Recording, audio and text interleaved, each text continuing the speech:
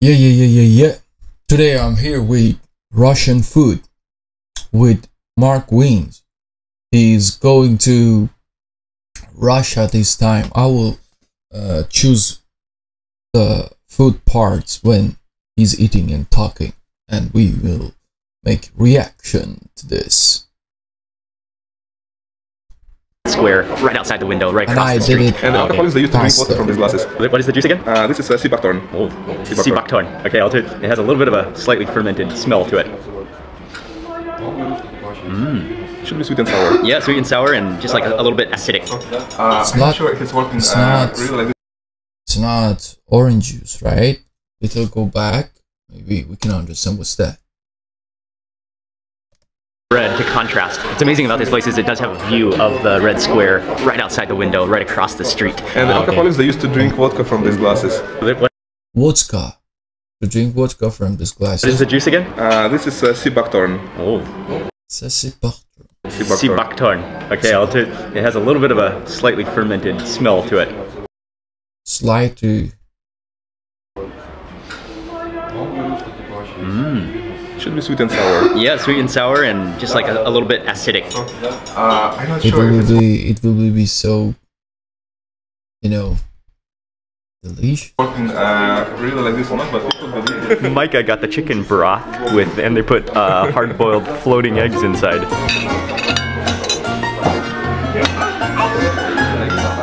Oh, it's dumpling.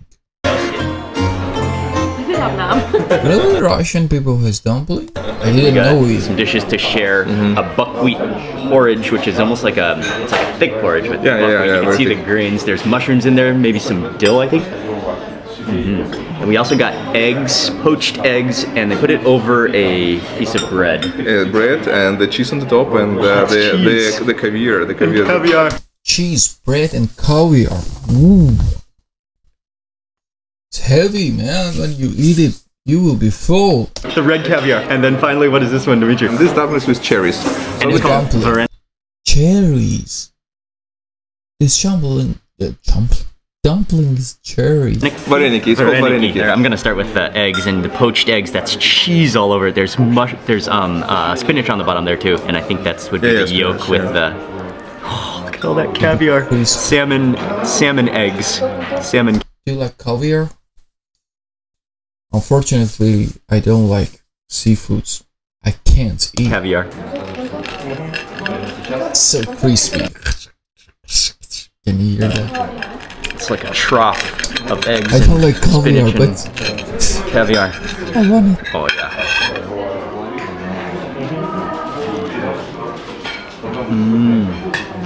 I like it. How is it? Wow. Actually, he likes every woods. That is amazing. It's so rich. I think there might be cream in there too. Yeah, there's definitely sour cream or cream in there at the bottom, mixed with the egg yolk, mixed with the richness of the caviar, the red caviar, and then the cheese. It's like all rich things in one piece of bread. It's amazing. So, and Russians are crazy about sour cream. We add it everywhere in the main course.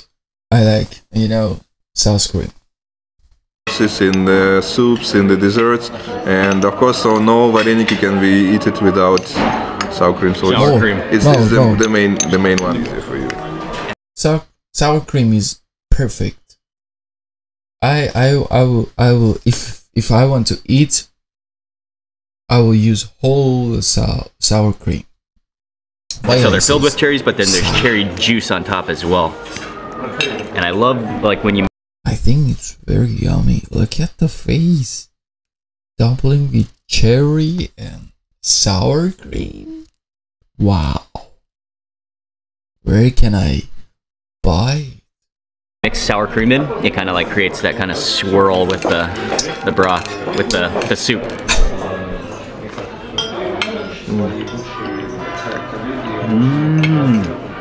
Even he likes that. Wow. The vareniki is amazing too. Yeah. What I like about it is it doesn't taste sweet at all. They're just sour. And then what's amazing about that is it's not sweet. It's sour. I love sour foods. I love sour foods. It's the actual wrapper of the vareniki is very thin. They don't feel heavy. They don't feel like gummy. It's like So it's good. amazing texture on the wrapper. I'm gonna add a little more of that cherry sauce. Nice. Oh yes. Bloody. It does. Bloody sauce. What a beautiful sauce. And I'm so hungry now. What am I doing? What am I doing with myself? Wow. Then the final dish is the buckwheat porridge, and again, it's more like it's like, I mean, cooked kind of like rice would be cooked, so it's not like a runny porridge. Yeah, it's not porridge, but they call it porridge. I thought it's like exactly like he says, rice. You can see the whole grains of buckwheat. There's rice. Herbs in there, the dill, and then mushrooms. Dill, mushroom. You feel the grains, but what stands out to me is that flavor of the mushroom and the dill. This would give you energy. This is hearty. This is the whole grains. The roux for the creamy pot. Good for you. What do you want to eat next? Dimitri's quote was, "Come on, Mark, you're in Russia. More sour cream." Major part of almost everything. For me, Sour cream is perfect. out of all these dishes, the sour cherry varenik. Let's go for the next one and we'll see. Okay, where back they're outside, going finished with after that. breakfast. That's a very Let's classic. go for ice cream. We got too cold out in the Red Square, so we can't. It's an original Soviet recipe, right? It hasn't changed. Yeah. Soviet ice cream. Melon. Okay. Melon flavor. Melon. And the creme brulee. Thank you. We got the chocolate chip, and it Look at the face. It's too choppy. comes in a cone, 1 scoop of ice cream. It's like very uniform. Yeah, and the cube is big. It's not a small cube. It's a big one. But to be honest, this is like probably one of the coolest environments of any ice cream that I've ever had, right in the Red Square. Let's try the ice cream. Oh yeah, that's cold. It's too cold. He can't even eat it. It's the same temperature as outside. It's hard to eat. It's too hard. It's pretty good ice cream. But I think his face is very normal, you know? It's ice cream. Not really different. Ice cream is ice cream. If you know, traditional ice cream is different. Traditional, but I think it's the normal one. Even I can see like Oreo inside, so it's. I think it's normal. Very, very historical for sure. From here, within the same complex, within the same mall, we're going to a Soviet canteen, and this is one of the few places around the Kremlin. Let's go. Let's see what's that. What are Now they? we're getting to the hot food section. Hot food section. With mashed potato or with buckwheat or just fish. And also with chicken. Fish is everywhere in Russia too.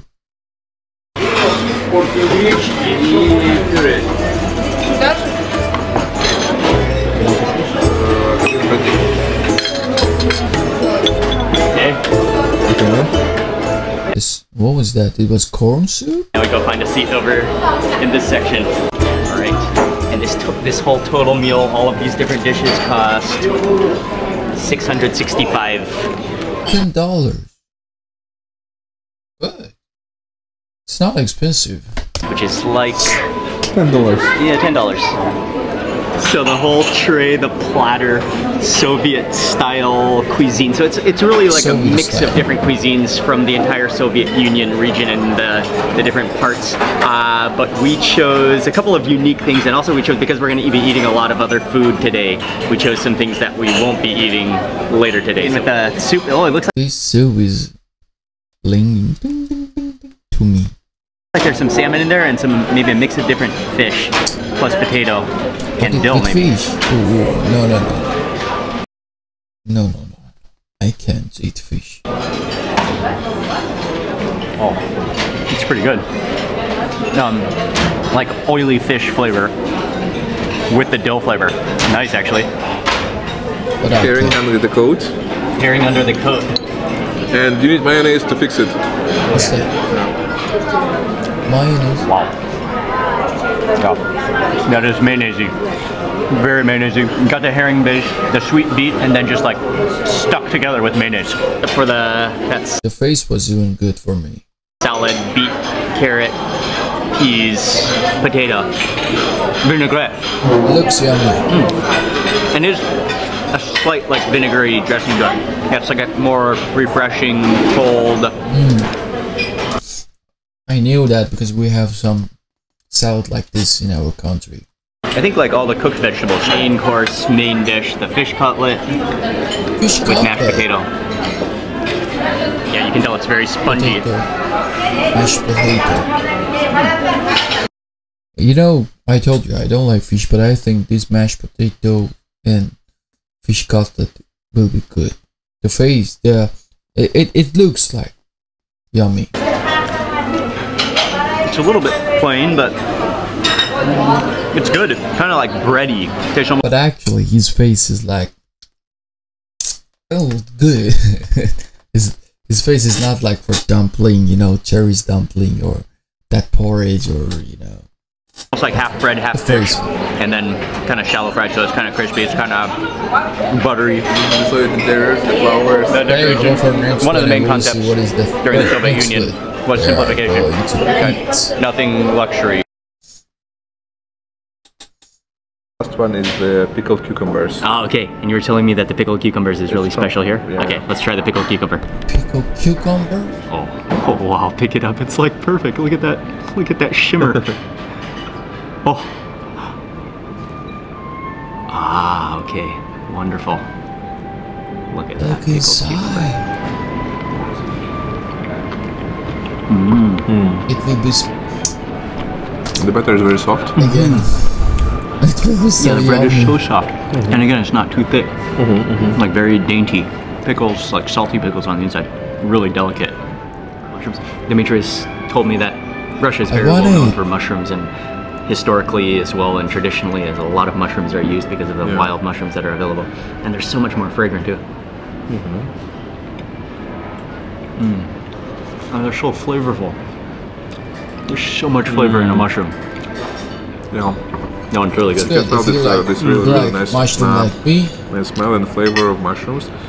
Okay, you cannot get this kind of flavor from mushrooms that are from farm or from supermarkets. So this is wild mushrooms. And then finally we have the last one, which is cabbage. Cabbage, okay. Cabbage. Oh yeah, you smell the cabbage as soon as you open that up. Really yummy too. I like it. It's like a pirashki. Pirashki, I know what is pirashki because we have in our country two different kind of pirashki. In Iran, in our country, we have a lot of same foods with Russian people. I don't know why. Maybe because we like their foods. And then serve that to us fresh. I guess we have to try that right now. While it's hot and fresh before we the try subtitle is Russian. I guess there is a little bit of sour cream there as well. For sure. Yeah, welcome to Russia. Welcome to Russia. Yes. Oh, it's so... Immediately as you served it, you could just smell the meaty aroma, the eggs, It has meat. Oh wow. Oh wow. It's just so good. I don't know what to say. It's just perfect. They actually design holes in this pie for rejuicing. I don't even mind if you just juiciness, and it just works like with the meat and the egg. Vodka? Oh, that's so good. And maybe we should follow that with some of the vodka. Yeah. I gotta try the horseradish immediately first. Which one would you like to do? It's more Russian. I will try maybe tangerine because it's like we don't have tangerines in Russia, so I will leave some more traditional flavors for you. So this one is traditional. I mean horseradish infused into vodka. Cheers. Oh yeah. It smells amazing. It smells like liquid horseradish. I love it. Sip it, right? Yeah.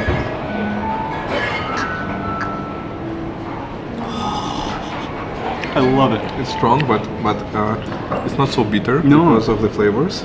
And like, you do immediately feel that horseradish kind of go up your nose a little bit. Okay, the Russian salad. You know, he drank that so smooth, like So that, what kind of vodka is like this? Just this one from Russia. And this is like it looks like a whole forest. Sturgeon caviar on top. But if you look at that detail. Yeah. Even the cucumbers, perfectly sliced, perfectly arranged in a spoke. The salad, there's little crayfish. What a there's design sprigs. about the salad, see? So beautiful. There's capers. I will take one of these little sides of the Russian salad. They're perfect in salad, I know. And I think that's crayfish under there too, or ham. Ham, that's what it is. Look at the hams, right? The next appetizer we got is a pike. And the whole like base is kind of like stuffed pike. Pike.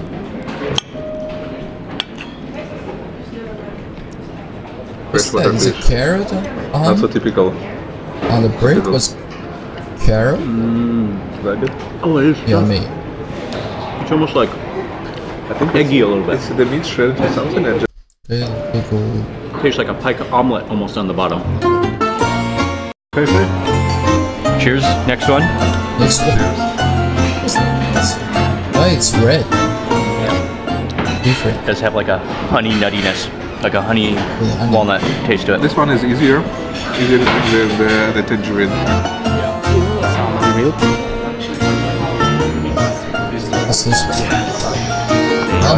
The moment has arrived. It is stroganoff time, Russian stroganoff. It is one of the most famous of all Russian dishes, but at the same time, stroganoff is just classic. It's just so good. The presentation of their food matches. Everything is delicate, everything is precise, everything is perfectly dainty and organized on your plate. Let's try the stroganoff first. So beef stroganoff, what do you normally do? Just eat some of the... Oh, look at that cream sauce. There's possibly mushrooms, sour cream and cream with a light onions. So soft. Wow. So soft. Look at the thickness of that cream sauce. It's almost like melted cheese. It's so thick and wonderful. And I'll try with some of the potatoes this time.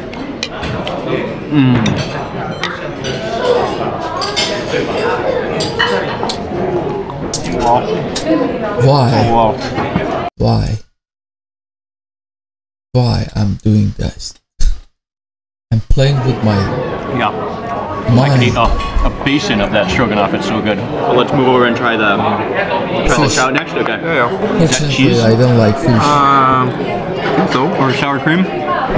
Cheese and sour cream, maybe? Maybe some kind of... There's some shrimp Everywhere you can find sour cream. on top. There's asparagus and a berry. It's like a little lingonberry or something. Yes, they removed all the bones from here. Yeah, it's just like fillet, but they saved the head up. It's crazy for fish. I think that is cheese. That just melts in your mouth though. Wow. Trout is good, but I stroganoff. think he's Russian, but every food he It's likes just stroganoff. it. That's just stroganoff. He's enjoying. He's like, yeah, perfect. Tell anything. You're not unbeatable. The creaminess of that sauce will impress you upon first lick. Even a drip of that sauce has powers.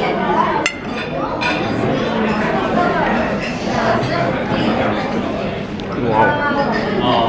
And you taste like the sweetness of the onions, the mushrooms, that light herb on top, and the beef is just, it's perfect beef. Feel free to try some salmon. And we're just going to try Ying's salmon real fast. Is it salmon? Really good though. It's crusted in some kind of an herb, like a pineapple fruit on top. I'm not a fish fan, sorry. I can't talk about it.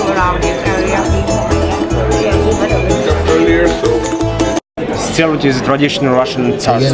It's a what? Sturgeon. A sturgeon. Okay. Like a sturgeon, Like a but it's sturgeon, but river, yes. sturgeon. Yeah. Okay, so I don't know what to say. So everything is perfect. Even the space for the... Absolutely stunning. Dimitri is explaining to me this is the food of the Tatars, the Russian kings, but it is a freshwater sturgeon. Sturgeon. It is a sturgeon. In Russian, it's called sterlet. The whole base of it that holds the fish up is made from rye bread, and then it's on like a boat structure almost. Okay, let's go. Thank you. Yo. Oh, they serve it for you. This truly is a dish fit for Russian royalty, Russian kings, and it's stuffed with king crab and shrimp in the center of it. And then he served us mashed potato and a horseradish gravy. It's like a king's food in Russia. You can see the whole pieces of crab in there. Yeah. The crab in there, the fish. I'm done. I stay here. Oh wow. This one is so moist, and like the crab, you taste the crab and the shrimp aroma like pouring into the meat. And you're right about that sauce. The horseradish sauce is so nice. Amazing. It provides so much flavor. In southern Russia, and it was brought to Moscow for the kings, for the royalty, right? Yeah. Because it is that special. Such a weird story behind. Very special. Feel yourself like a royal.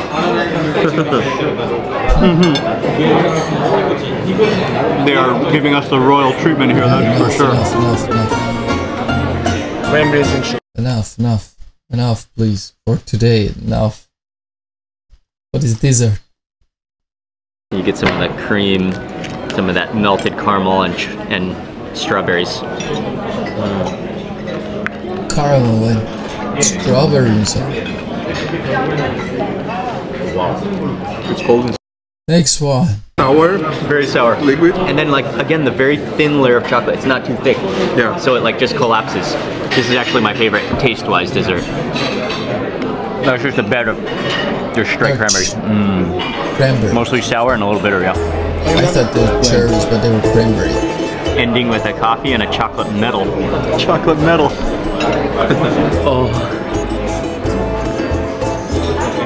I don't want to leave. It's so warm and luxurious in here.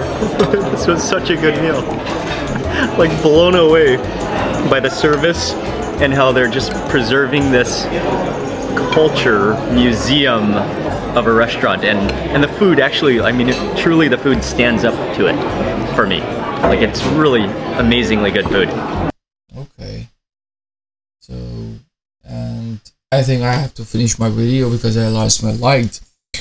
But it was amazing. I really like their food. I will go for another food, of course, the future. Thank you for watching. Don't forget to subscribe and like this video if you like it, and suggest me to your friends and check my channel. See you next time. Cheshi.